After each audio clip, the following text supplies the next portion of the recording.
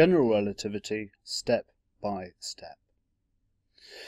So what did I do last time? Last time I decomposed a vector and decomposed the vector into its basis components here, and I had this nice little picture with the different coloured coordinates, different coloured coordinate systems, and I ended up with this little rule here.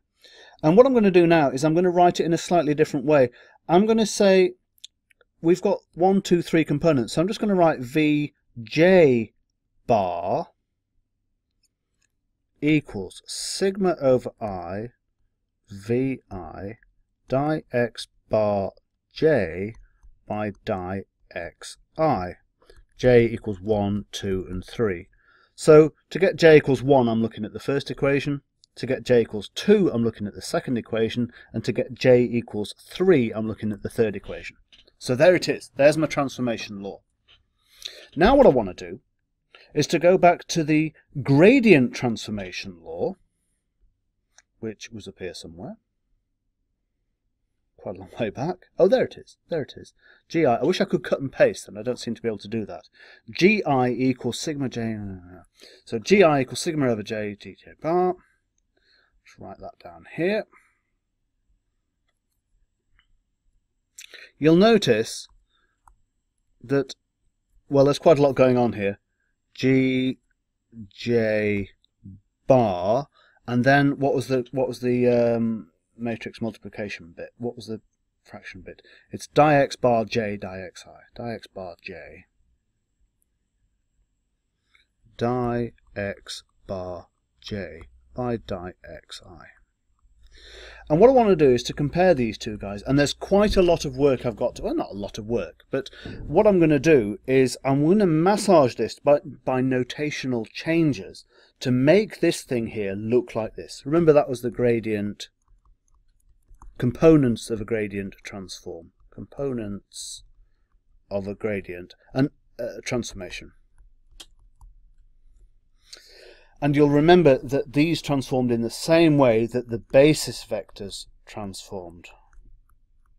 I can just write it out, but with ej's instead of g's. Di x bar j by di xi. Okay, so what am I going to do to this? What are the differences between the two? Well, you'll notice the first difference is I've written this as a subscript and that as a superscript for reasons that will become clear later. So I'm just going to swap I goes to j and j goes to I. These are just squiggles on a bit of paper. I can call them what I like. So this rule here, every time I see a j, I'm just going to write an I down. That's sum over I, so this is sum over j. V, that's an I, so that's a j. That's a di x bar j, so it's a di x bar I. And this is a di x j. Okay. And now what I'm going to do is I'm going to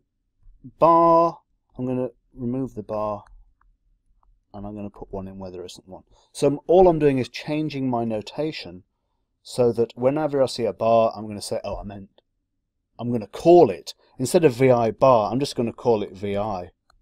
Sigma over j, vj, there's no bar there, so I'll put one in. Di x, there is a bar there, so there's going to be one missing from here.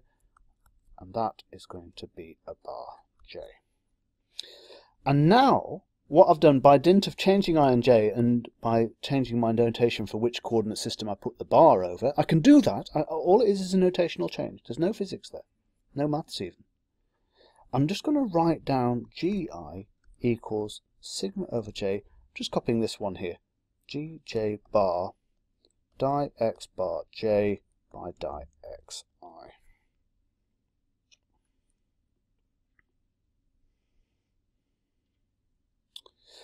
And I'm going to write down this again.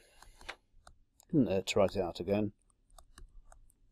Di x bar j by di xi. So this one's the gradient, and this one's the vector transformation, or the components of a vector. And you'll see that these change in the same. The components of the gradient here, this rule here, it's the same transformation as the coordinate bases. So you call that a covariant. Co meaning with, as opposed to this one, which is called a contravariant. contra meaning against. If you write this out as a matrix and interpret it, well, no, it's not interpreted, it is the Jacobian matrix, you'll see that this Jacobian matrix is actually the inverse.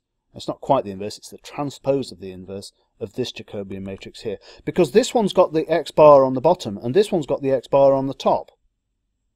So it's the other way around. It's back in screencast 1, or it might have been screencast 2, I talked about the Jacobian of the forward and the Jacobian of the backward transformation, and they were matrix inverses of one another. Here it's not quite right because we've got a transpose to worry about as well. So I'm using language loosely. It's not quite a contravariant vector, it's contravariant components. There's different ways of expressing it, and whichever way you say it, somebody will say I've got it wrong. So I'll just talk about this as a contravariant vector, and this is a covariant vector. Well, well, there's different ways of expressing it. Some people say it's a covariant tensor, and so forth. Some people say it's the covariant components of it. Oh, well, anyway, there's different ways to talk about it. As long as you remember, this is covariant transformation, and this is contravariant transformation. That's what I'm trying to get. And I'm going to stop there. Covariant and contravariant. Yeah, actually, yeah. I've written this as I've been a bit coy about it so far, but I've written this as a superscript and this one as a subscript, and I'll explain why in the next screencast. Stop there.